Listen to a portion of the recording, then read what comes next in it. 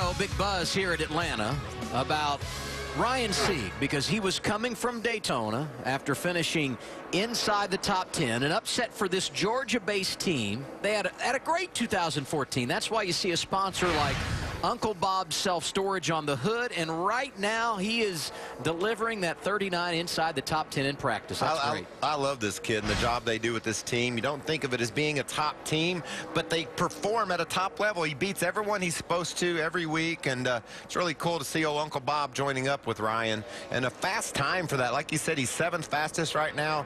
Adam, that's over 179 miles an hour. He's ahead of guys like Harvick and Ty Dillon, and just a great story so far. Regan Smith as well. Kyle Larson. Those are all cars that Ryan Sieg is faster than.